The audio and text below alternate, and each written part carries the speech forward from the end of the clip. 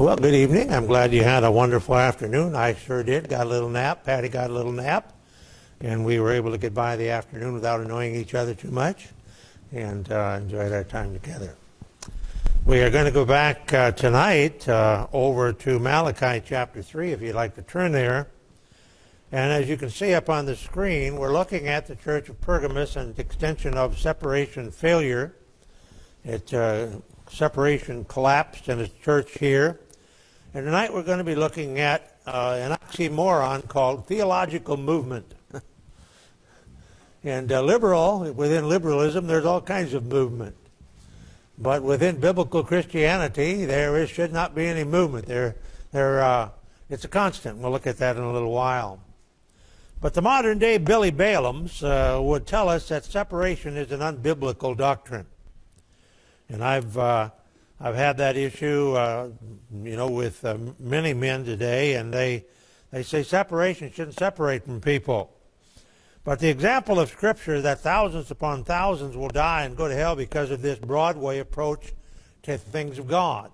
And now that's the Broadway. That's also the Hollywood Broadway, which is a way of licentiousness, and that's where it has come to be within evangelical Christianity in most cases. The evangelical Christian is not really any different than the world in the way he lives and practices and entertains himself. He's very worldly. Look at church history, if you will. What were the times that God blessed the most? Well, that's pretty evident if you read church history. True revival has always come when God's people sought after holiness, not when they compromised for convenience or for numbers. Seek after God's holiness, and all revivals have come out of that, real true revivals. And that is a constant that we find in Malachi chapter 3, verse 1. I invite you to stand if you're able. We'll read this text, and then we'll have a word of prayer. God says to Malachi, "Behold, I will send my messenger," of course speaking of John the Baptist, "and he shall prepare the way before me, and the Lord whom ye seek shall suddenly come to his temple, even the messenger of the covenant, whom ye delight in. Behold, he shall come, saith the Lord of hosts. But who may abide the day of his coming? Who shall stand when he appeareth? For he is like a refiner's fire, and like a fuller's soap.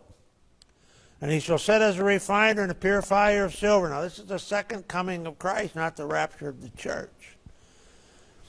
And so when he comes at the second coming of Christ, there's not going to be any lost people that are going to go into the kingdom age. Their flesh shall melt from the bones, and he's going to refine the nation of Israel to the place only the saved are going to be there. So he shall sit as a refiner, purifier of silver, and he shall purify the sons of Levi, and purge them as gold and silver, that they may offer unto the Lord an offering in righteousness. Then shall the offering of Judah and Jerusalem be pleasant unto the Lord, as in the days of old, and as in former years, and will come near to you in judgment.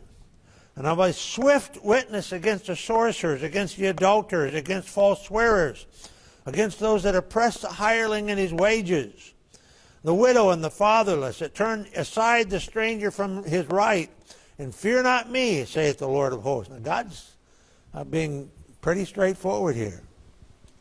And then he makes this remarkable statement in verse 6. He says, "For I am the Lord, I change not. Therefore ye sons of Jacob are not consumed." Otherwise, the only reason why you're even surviving is because I made a promise to Abraham, and I keep my promises. Otherwise, you sons of Jacob, you'd be gone. There'd be no Israel. And praise God for his promises. Praise God for his gift of salvation. And we ought to be able to rejoice in that tonight. Father God, as we bow before you, we do rejoice and praise you for the gift of your salvation and the workings and operations of your Spirit in our lives, for your long suffering with us, and Father, for your continual working in our hearts and lives to bring us closer to being like Jesus Christ, in whose name we pray, amen. You may be seated. Now, the Apostle James, in James 1, verse 16, picks up and makes a very similar statement to what God says through Malachi in Malachi chapter 3. So James says in verse 16, he says, do not err, my brethren, my beloved brethren. Every good gift and every perfect gift is from above and cometh down from the Father of lights. Everything you have, God has given you, and you don't deserve it. That's what James is saying. And he says, then he describes God with whom is no variableness, neither shadow of turning. So, theological movement. It's kind of a silly thing when we think about it.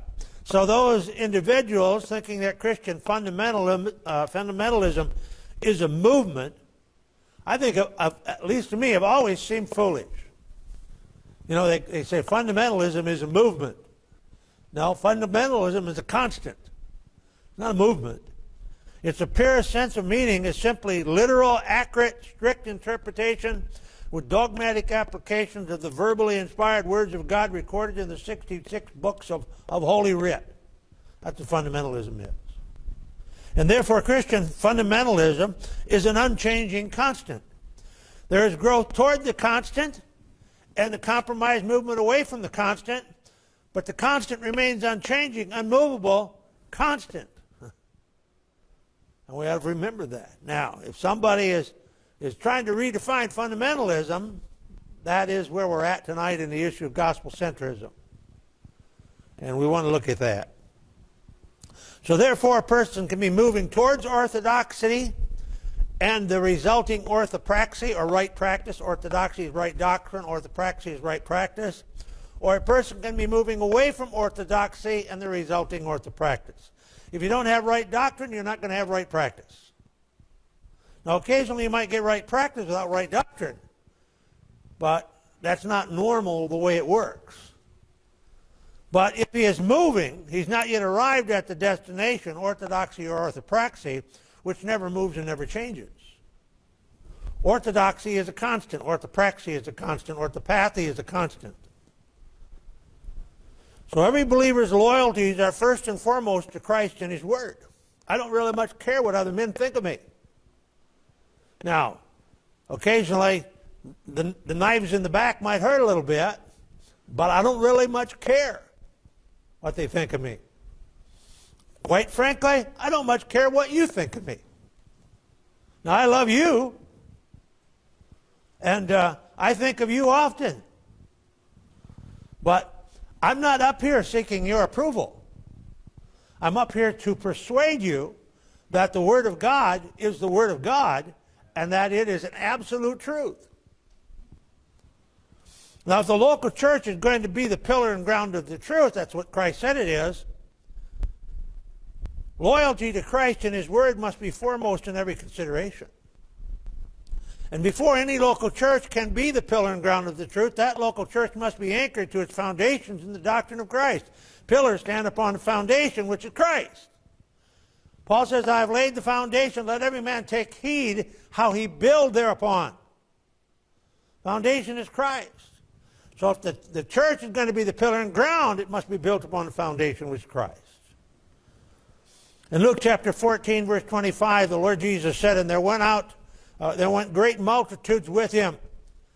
Now, we always say, well, wow, he had great crowds following him. And he turned and said unto them, okay, all you people following me, if any man come to me and hate not his father and mother and wife and children and brethren and sisters, and yea, his own life also, he can't be my disciples. How much do you suppose the crowd dwindled after that?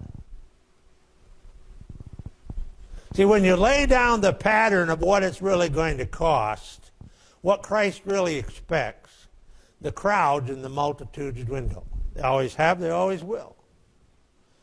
Now let's look at gospel centrism's corruption of separation, how it corrupts unity.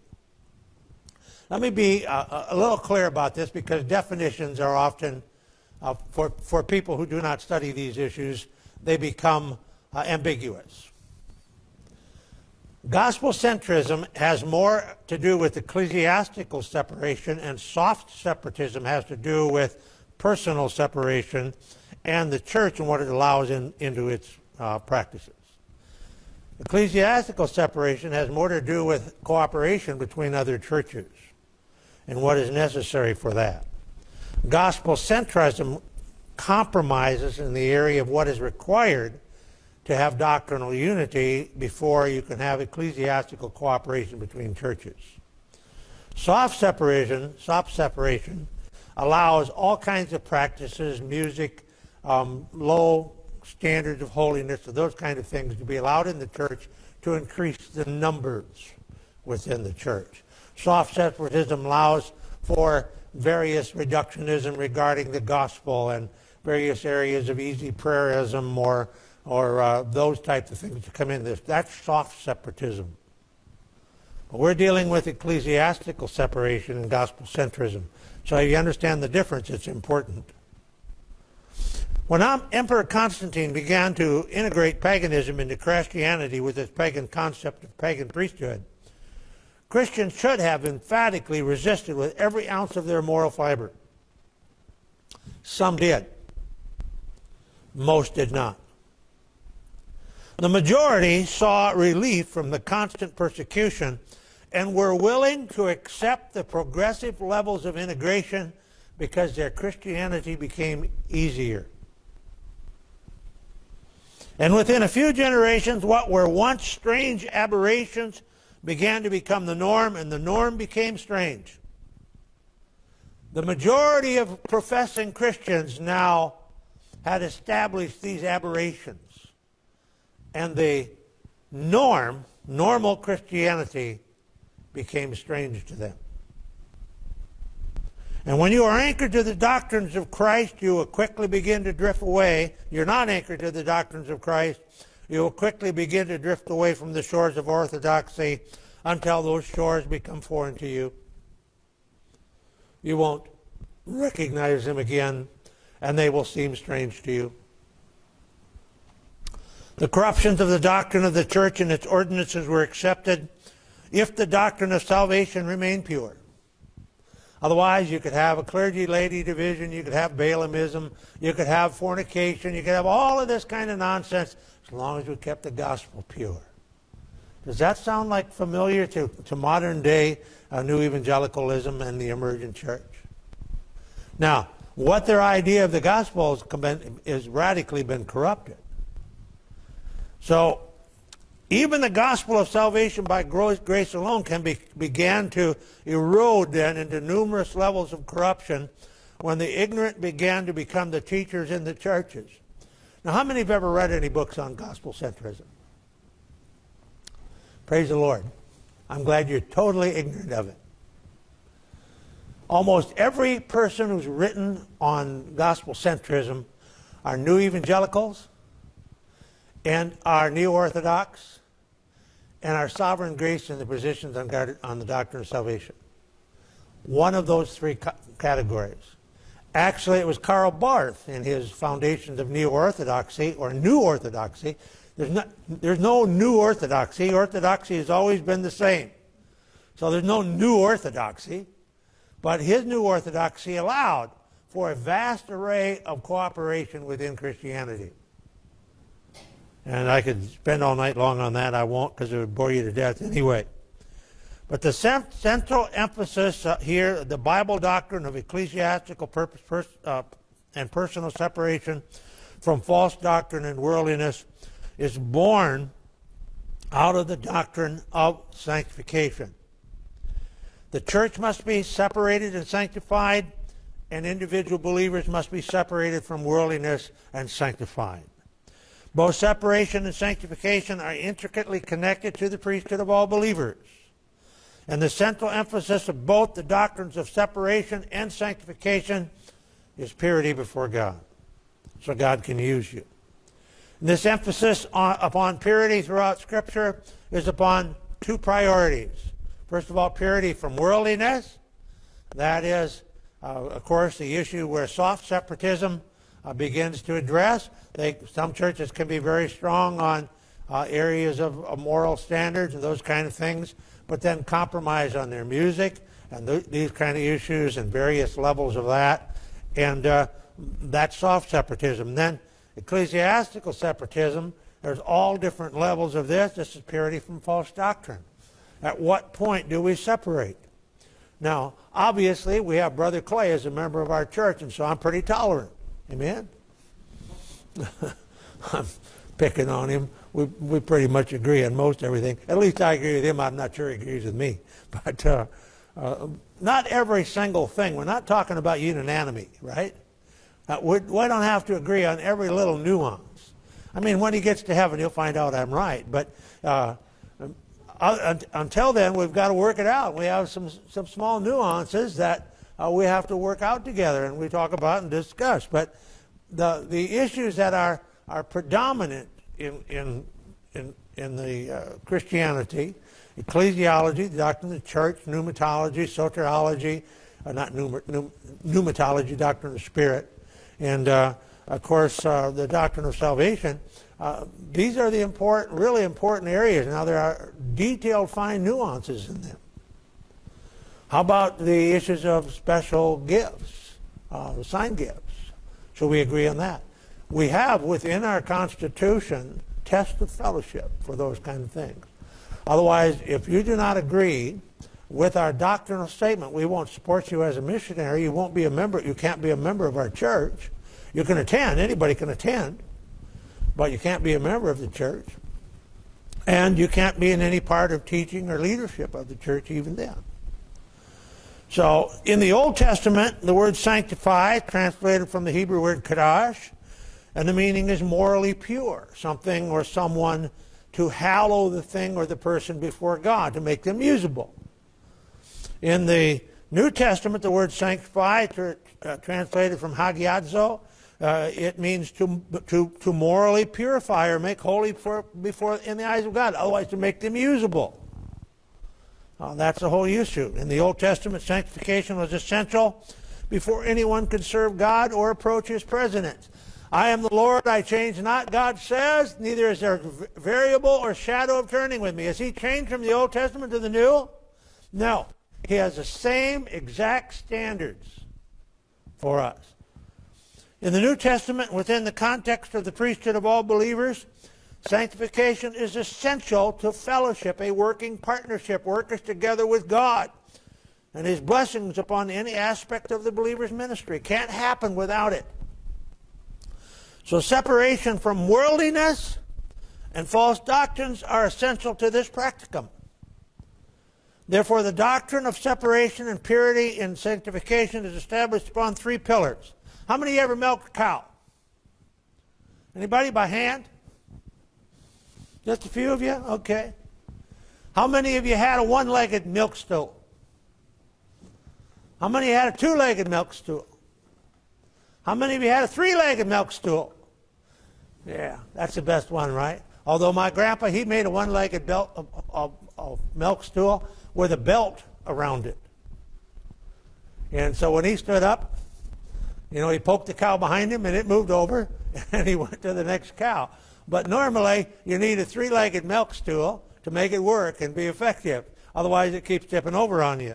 And that is true of the three pillars, of course, that are essential to purity and sanctification. What are they? Right doctrine, orthodoxy, right doctrine, orthopraxy, that is how right doctrine fleshes itself out. And then orthopathy, right attitudes. I've seen people who might have their doctrine right, and in some cases their practice is right, but they have a terrible attitude. Right? You all know some of those. So what motivates them and their emotions? All of these three are essential to being used of God. And so you ought to be invested in your own perfection in all three of these areas of your life. Regularly examine yourselves in these areas. So these three pillars for biblical sanctification are critical in that they define the truth of which the church is the pillar and ground. 1 Timothy 3:15. And the intent of these three pillars for the purity of truth is to establish the foundations for a purified, a sanctified local church. And these three pillars for the purity of truth are critical in that they establish the parameters then for fellowship with God, workers together with God. You can't have that, and that's why Paul emphasizes it so emphatically in the book of 1 Corinthians, or 2 Corinthians chapter 6. So these three pillars for the purity of truth are being attacked today by this gospel centrism. They are taking away doctrinal purity. Otherwise, they whittle it away. Okay? I have some pillars in my old barn that were tearing down, and you get up above the ground, and these things are solid 8x8 white oak pillars. And it takes me about 10 minutes to cut through one with a sawzall with a ripping blade. In fact, I got a couple I'm going to cut apart with the chainsaw because they're too solid. But down at the bottom, I can pull them right off. I hook up my pickup truck and put a strap around them and pull it out from underneath it, and the barn comes crashing down to the ground. That's what happens when you whittle at the base of the pillars and ground of the truth. You whittle away at the doctrines. You whittle away at orthopraxy. You whittle away and say, well, you know, that's okay, and that's okay when it comes to orthopathy. And pretty soon your foundation is still there, which is the gospel, but you've whittled away everything else, and it's not solid. And those promoting gospel centrism promote varying degrees of theological reductionism. Otherwise, what is sound doctrine? They seek to reduce the parameters of biblical ecclesiastical separation regarding doctrinal purity to merely gospel purity. And all of these organizations, many of them, of course, are reformed in their salvation, sovereign grace in their positions. And almost every person I've read who promotes gospel centrism is reformed in sovereign grace in their positions on doctrine of salvation.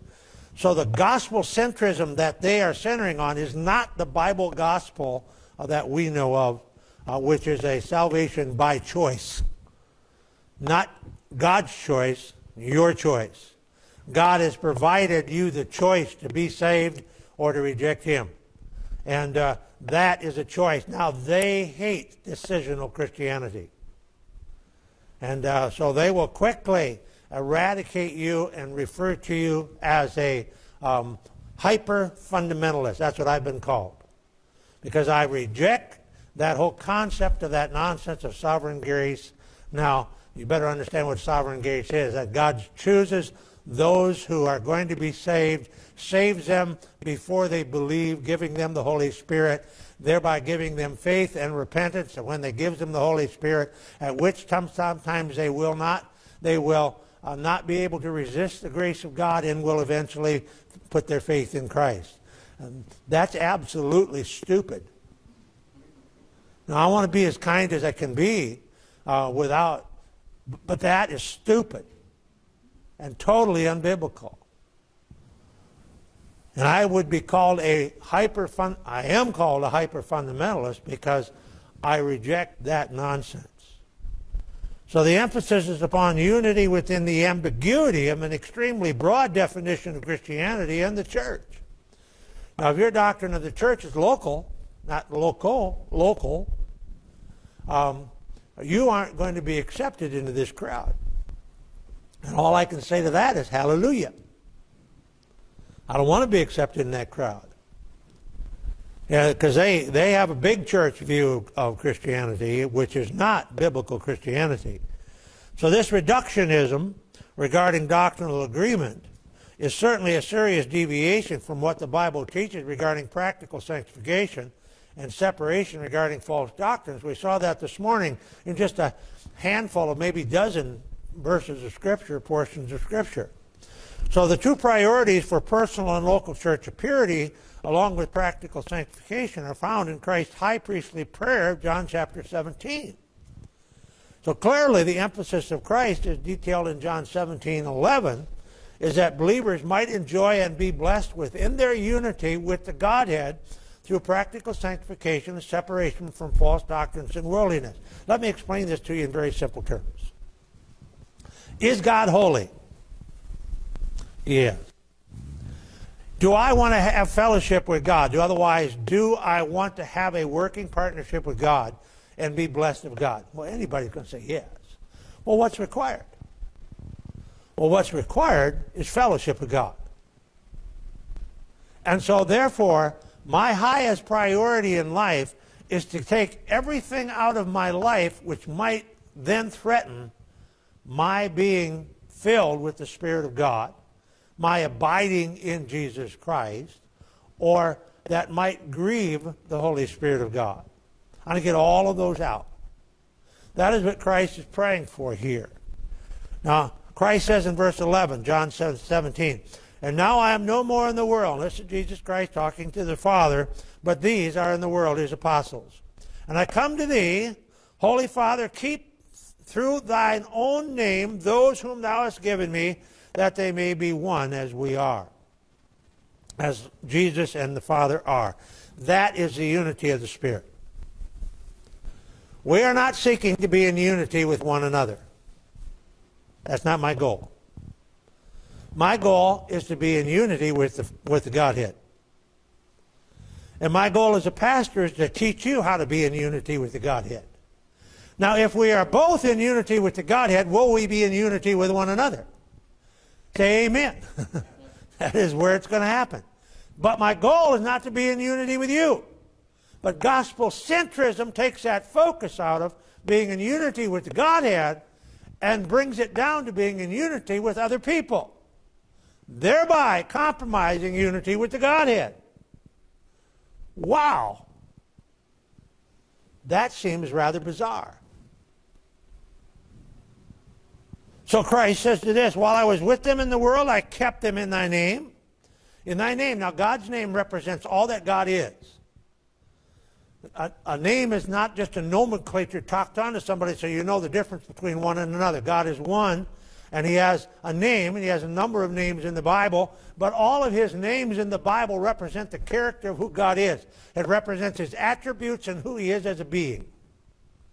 And so when you are kept in his name, you are kept within the doctrines and the issues that represent God. And he said, those that thou hast gavest me, I have kept, and none of them is lost, but the son of perdition, that's Judah, because he was never saved, that the scripture might be fulfilled. And now I come to thee, now come I to thee, and these things I speak in the world, that they might have my joy fulfilled in themselves. Now, joy here is not happiness.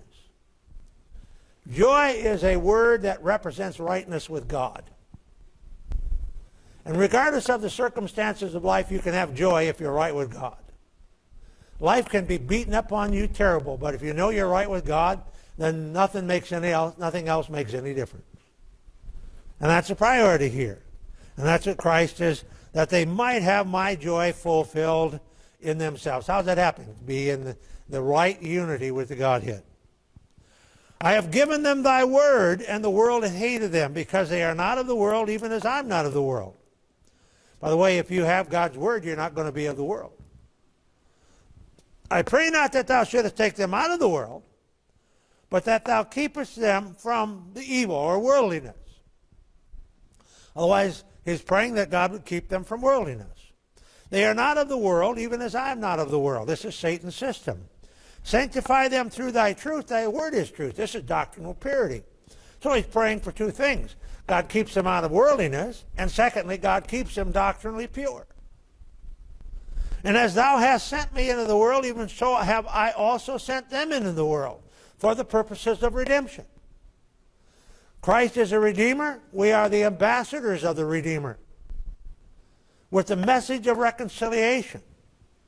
And for their sakes I sanctify myself, that they also might be sanctified through truth. That's doctrinal purity. So Jesus is speaking to the Father on behalf of the church-age believers represented in his apostles in this text. He speaks as a shepherd and the high priest of all believers. He does so in that all church-age believers are both his sheep and are his believer priests, and every believer priest is under his direct authority and guardianship. In John 17:12, Jesus declares that he kept his apostles in thy name. Remember what that means.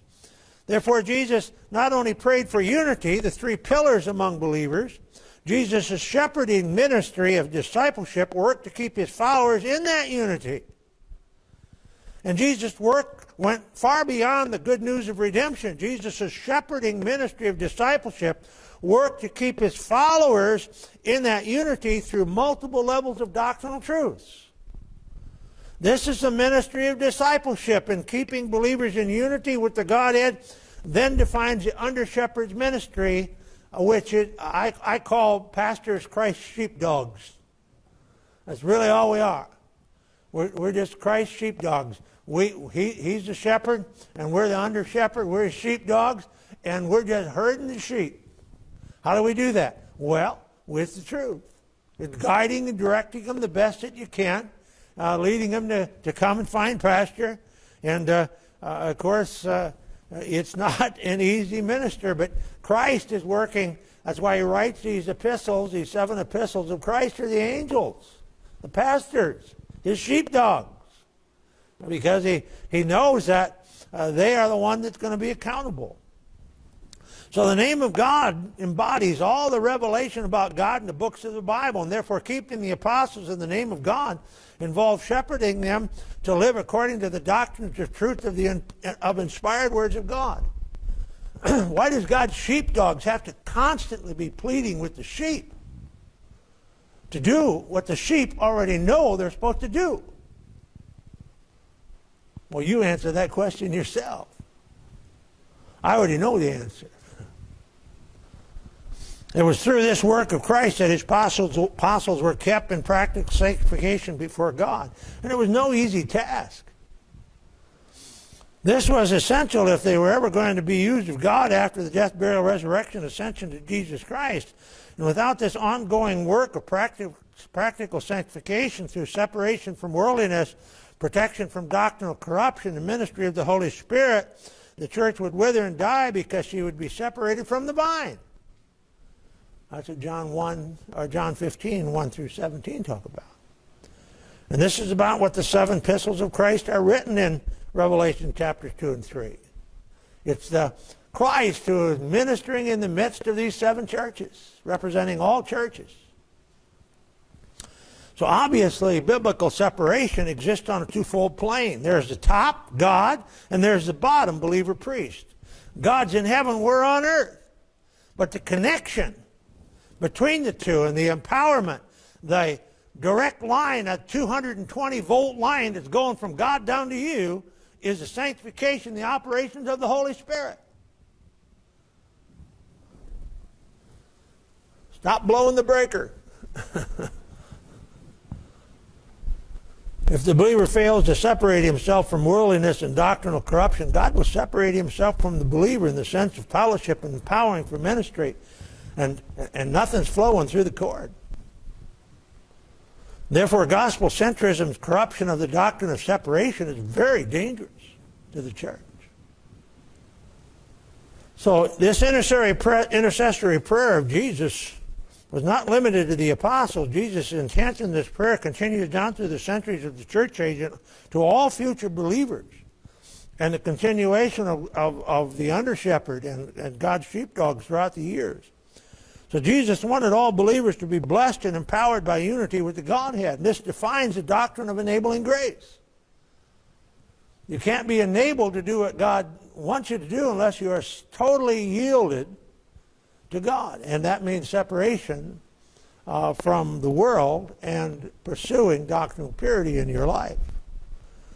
So the Bible has several words used to describe this unity with the Godhead. There is abide. There's the word fellowship. Unity of the Spirit, Ephesians chapter 4. Being filled with the Spirit, Ephesians chapter 5 and verse 18. In John 15, 1 through 8, Christ repeatedly uses the word abide to describe this unity with the Godhead. And in John 15, 2 through 3, Jesus describes the Father's purging of the branches. That's the believer, priest. By comparing the Father's ministry to his own ministry with his disciples, he says, now are you clean through the word which I have spoken to you? So the cleanness is the word that Christ taught was a purification of the corruptions of false doctrines that came through Judaism and and attempted to stay there within Christianity, but Christ purified it. So clearly the emphasis of this statement is upon maintaining doctrinal purity. And therefore purging involves maintaining doctrinal purity, which also defines separation from worldliness. And this is clear in his statements from John 17:20 through 23. Neither pray I for these alone, but for them also which shall believe on me through their word. Otherwise, the generations after the apostles, that's you and I, that they all may be one in unity with the Father. Father, as they all may be one, as thou, Father, art in me and I in thee, and that they also may be one in us. That's a unity. Oneness, doctrinal purity, separation from worldliness. Why? That the world may believe that thou hast sent me. You want the world to take you seriously? Stop living like the devil. And start living for the Lord. Stop playing king on a mountain. And start willing to be a servant. And God says here in verse 22, and the glory which thou gavest me I have given them,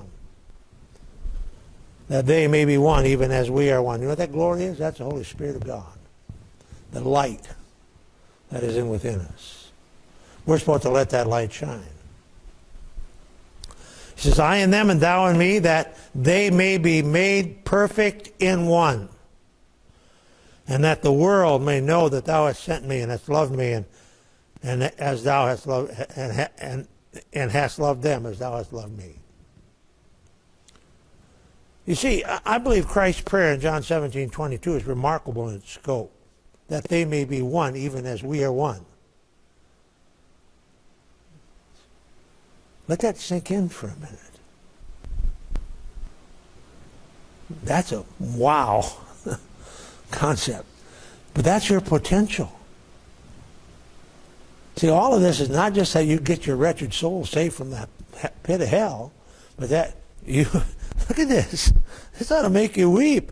That they may be one even as we are one. What is the depth of the unity between the Father and the Son? Think about that.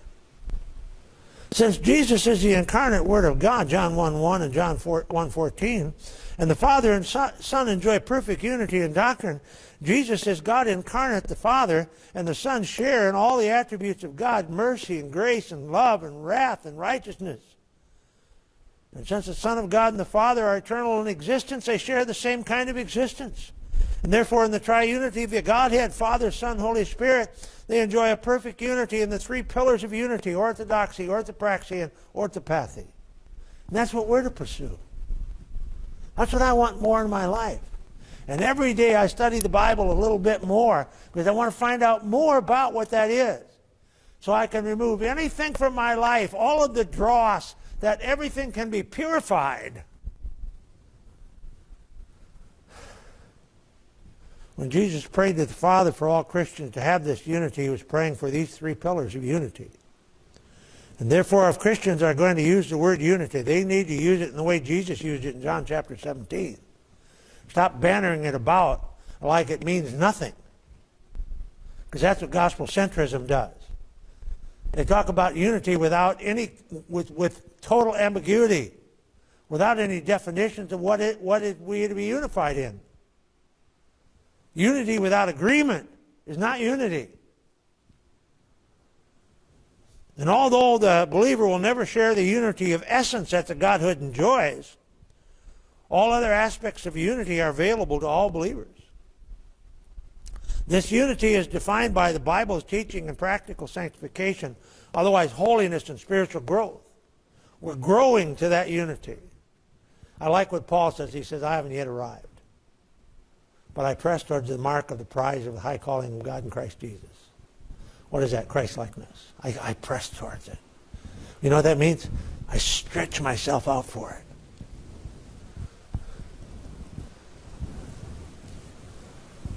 Many Christians don't ever reach it because they never stretch for it. I'm going to close with this tonight. Perhaps the greatest error of neo-Orthodox gospel-centeredism is the failure to see that separation is intended to keep local churches pure from false doctrine and worldliness. Instead, gospel-centrists believe that separation is intended to keep the gospel pure from adulterations. But uniquely, their gospel is adulterated because it's sovereign grace.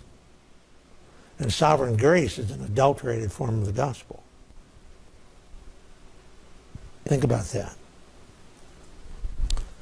And although the gospel should be kept from adulteration, this is not the only purpose of separation. And I want you to think about that. Now, we've run out of time. We have to have the Lord's Supper tonight before you all get to go home. But I want you to think about this tonight. You are being bombarded on every front that's imaginable today as born-again Christians. And the remnant of believers are growing smaller and smaller and smaller. And I think that is the way it will be in the last days. Oh, there are some that project there'll be great revivals in Christianity. No, Laodicean church is not revival. The Laodicean church is pretense of false Christianity. That is all of this stuff amalgamating together in what we know today as the emergent church. And it's a mess. We often say we don't even know where to begin. Let me tell you where to begin. Begin with Christ. Forget about everything else and begin with Christ. And when you ask for their testimony, let me hear how you got saved, and they give you a testimony, don't be afraid to say, that's not a very good testimony. It doesn't sound to me like you got saved. There are some things that are missing in your testimony. And they want to argue with you. Say, I'm not going to argue with you about it. This is just fact. You can do with it as you please. I love you, and I'm going to tell you the truth. But a lot of people prayed prayer are never going to be saved. And they're going to stand before the Lord Jesus Christ on that day of judgment and say, Lord, Lord, have we not done many wonderful things in thy name? Have we not cast out demons in thy name? And the Lord says, I will say unto them, depart from me, you workers of iniquity, for I never knew you. It's a tragic day in which we live, when people are their own deceivers. Our Father God, as we bow and close our time together and prepare for the Lord's table, we just pray, Lord, that you'd help us to understand the importance of these things and fight the good fight of faith, stand fast, and to contend earnestly for the faith that was once for all delivered to us and has been put in our care. Help us to be responsible and faithful. In Jesus' name, amen.